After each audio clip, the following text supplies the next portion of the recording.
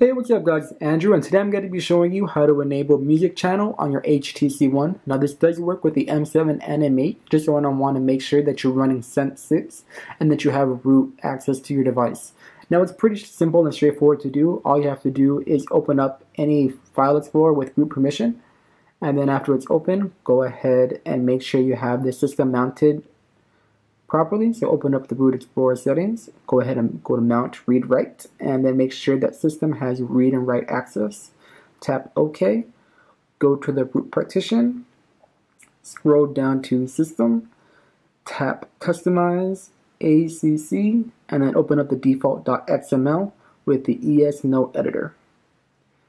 After that, scroll all the way to the bottom. Now at the bottom of the XML file, you're going to find this line that says Support Music Channel. Yours is going to say false. All you have to do is edit the document and type true. Then go ahead and go back, save your changes, and then reboot your device. Alright, now that your device is restarted, go ahead and play any song in your library. Then open up the music channel notification in your notification shade.